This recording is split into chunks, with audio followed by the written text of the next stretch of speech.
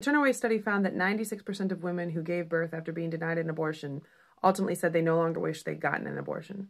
When we point this statistic out, we often get comments like this one. Basically, people think that we are saying because nearly every woman who is denied an abortion ends up saying she no longer wished she'd aborted, then that's a reason to outlaw abortion. That's actually not what we're saying. We don't think abortion should be outlawed because some people regret their abortions or because a lot of people don't regret being denied abortion.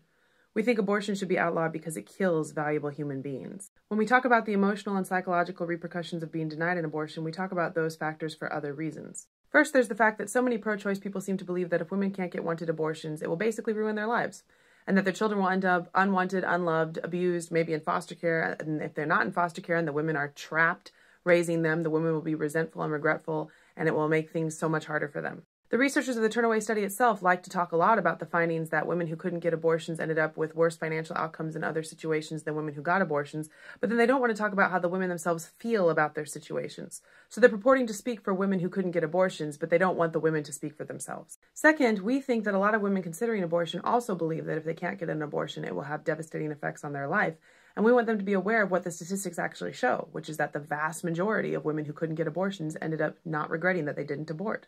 Third, we want people who support abortion rights but are unlikely to ever feel they need an abortion to have a more full picture of what happens for women who can't get abortions and also what's going on for them when they're considering abortion. Pro-choice people talk about the decision to abort in a very idealized way, as if it's always or almost always made with perfectly informed consent and absent pressure or fear or panic and with perfect foresight.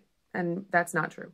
The Turnaway study found that only 1 week after being denied an abortion, over a third of these women already said they no longer wish that they had aborted. This is a remarkable level of ambivalence, and it very much undermines the narrative of the idealized abortion decision. Fourth, we want people to understand, and this especially applies to people who oppose abortion, actually, that just because a woman considers abortion or even tries to get an abortion does not mean that she would be a bad mother. In fact, separate from this finding, the Turnaway study found that the vast majority of women who gave birth after being denied an abortion emotionally bonded to their children just fine. And fifth, we want people to recognize the factors that increase or decrease the odds of women wishing that they had aborted.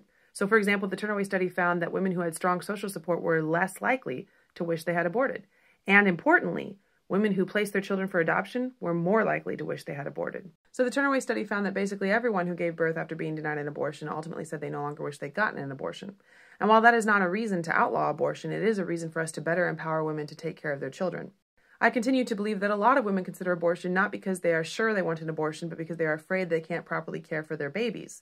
And the solution to that is not to facilitate abortion access, it's to facilitate helping them care for their babies.